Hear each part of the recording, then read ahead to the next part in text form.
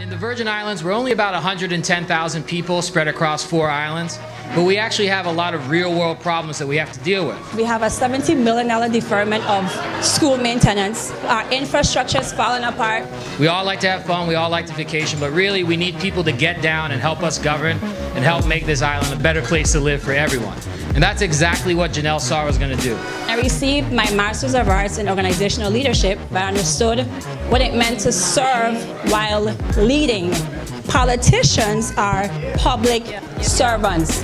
People are the employers, and we are the employees.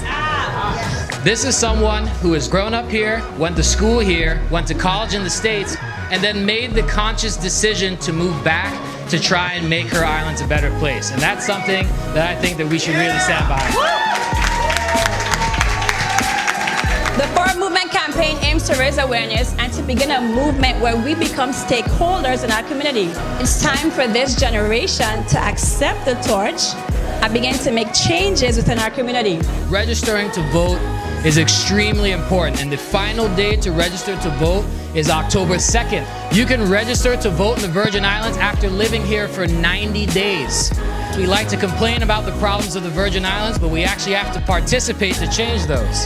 So I want to encourage you to continue to partake in the political process, because politics affect you whether you like it or not. So let's make sure we do it. Let's make sure we vote for someone who's young, energized, and actually wants to help out for a change.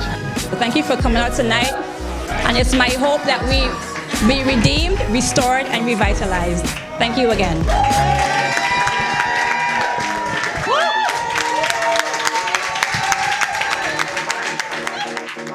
Everybody's wrong. They wrote the song.